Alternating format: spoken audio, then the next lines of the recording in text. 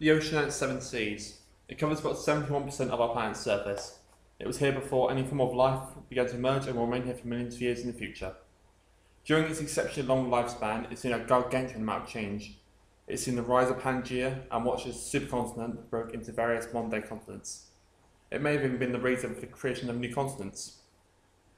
But how does this mighty system work? It is not only controlled by the forces within, but it's also controlled by the forces of the atmosphere.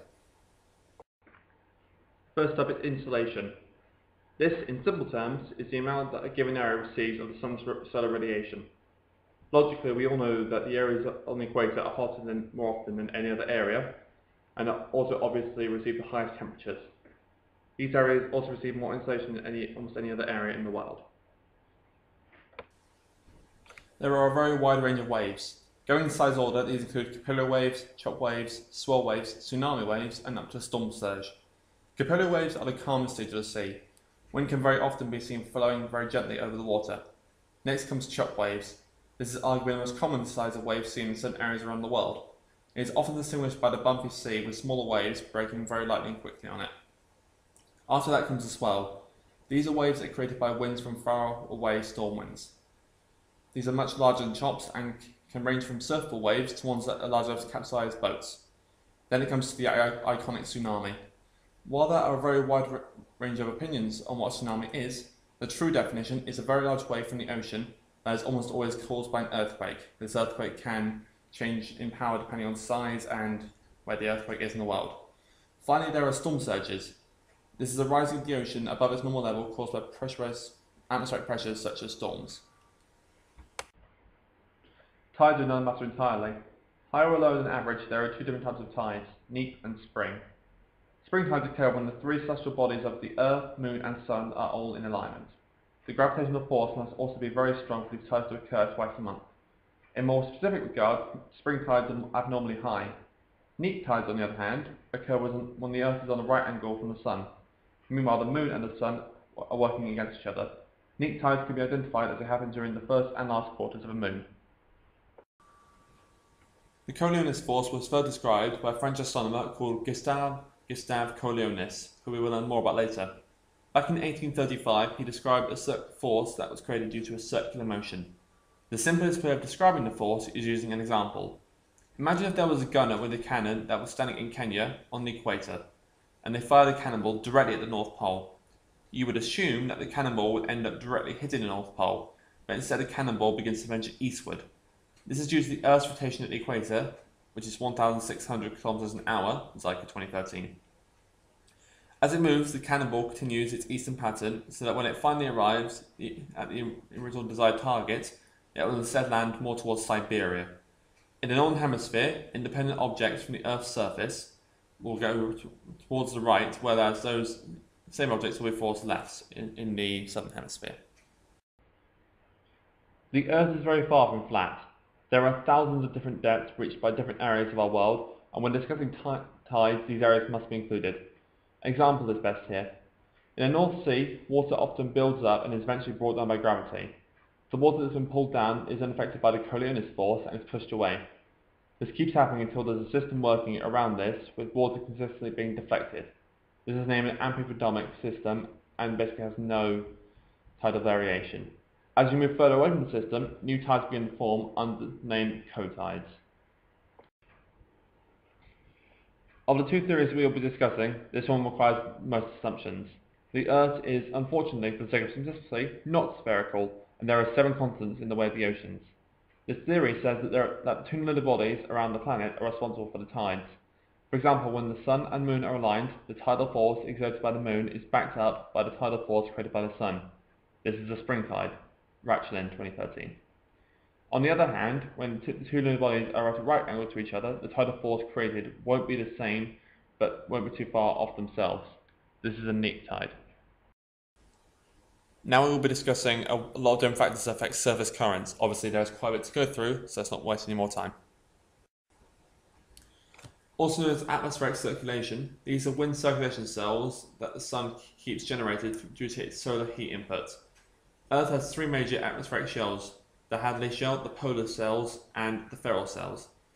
Each atmosphere has one of the 3. The polar cells are, as you expect, found on the north and south poles. They are both the furthest north and the furthest south cells. The second cells are the Ferrel cells. Named after the man who identified them, William Ferrel.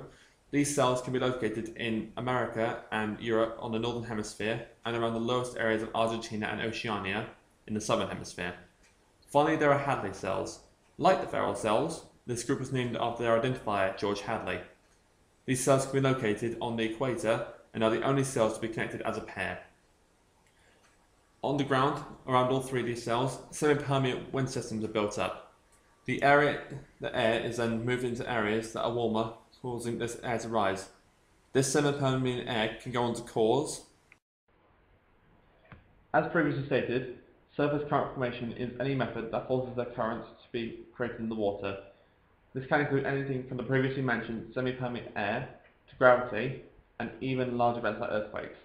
Focusing on the wind path, the direction that a surface current is flowing will not be the same as the ocean current that will be heading. This is due to Coriolis deflection, which will be covered later. The surface current formations can lead to the formation of gyres, in relatively simple terms, are constantly rotating systems of currents that can be located across the Earth. There are 5 major ocean gyres in the world: the North Atlantic, North Pacific, Indian Ocean, South Atlantic, and South Pacific.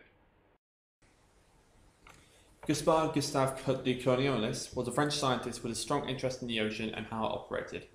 One of the main things he identified was the method of deflection that he named after himself. He realized due to this deflection, currents inside the gyres would move more right in the northern hemisphere and left while in the southern hemisphere. He also discovered that when currents move around particular areas of the ocean, they began to form a clockwise rotation. Some of these operate at relatively normal speed, but some are sped up by processes that he discovered. Coriolis' force influence on surface currents, which he, again, named after himself. He worked out that as currents move, his new named force deflects the currents back to the right. They then proceed to pilot the middle of the gyre that they are circling.